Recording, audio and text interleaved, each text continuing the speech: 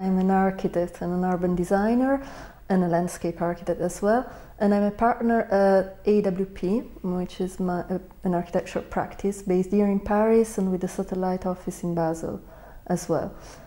We do a very broad range of work, mostly public work, public commissions, won through competitions. So but we really do from big scale master planning to cultural equipments and sometimes temporary installation, exhibitions, curatorial work. So it's really very interdisciplinary. France and Germany in Europe is the two countries with really a big policy of commissioning,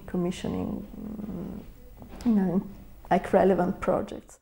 And you can travel very easily to other locations in Europe, so to visit or to work. It's very easy to work in London for Paris. It's very easy to go to the Netherlands or Switzerland. What I like is like this, to share this experience with people who are beginning their careers or their life as students or young professionals.